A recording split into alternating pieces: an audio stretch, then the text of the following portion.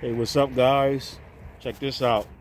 I'm at this old abandoned lot that I found a few years ago, and this spot is heavily loaded. It's a small little area that has garter snakes and milks and wall lizards. This is crazy, y'all. Like, I didn't expect to find so much stuff today. I'm just out here, looking around. I already saw I saw like 4 garters already and like 5 wall lizards already. So it's a garter snake underneath this thing right here. So let me just flip it up so you can see him, because I just saw him, and when he saw me, he went back inside. But this is crazy though. Look at this. This is like a gym bag. Check this out. Like this is like some budget herping. Like you can herp anywhere. It doesn't have to be like all the way in the woods, special places. Just find like an empty lot of garbage, and it doesn't cost a lot of money. I'm sure you guys have places in the hood or where you live at to go that has a lot of garbage and stuff. It got woods and shit. Stuff, sorry, excuse my language, but woods and stuff that got stuff to flip. And check this out. Check this garter snake under this thing right here. Look at that. Beautiful one too. Look at that. Check that out. That's dope.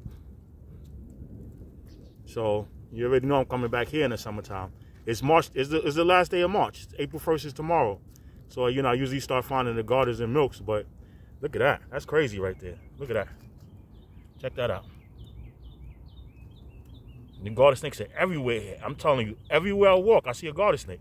The milks are probably not out yet because it's still a little chilly, but, the milks are more secretive than the garter snakes, though. But look at that. Look at them. Beautiful. So I'm going to just put them back. I don't want to disturb them. But you see the body? See him going under there? But this is crazy, though. Like, I just found this lot like a few years ago. And it's, like I said, it's wall lizards here, garter snakes, milk snakes. This is crazy. This is insane.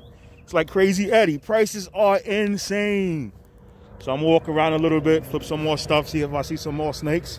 They already made my day already. I already know how that goes. So yeah, man, get out there, get herping, and get it together, man, because herping season started already. So I want to see them nice stuff. But like I said, like I'll come back to this spot in a few weeks. Like next week is gonna be 68, and then I think Sunday, and then a few weeks from now it's gonna be the 70s. I'll come back to this spot.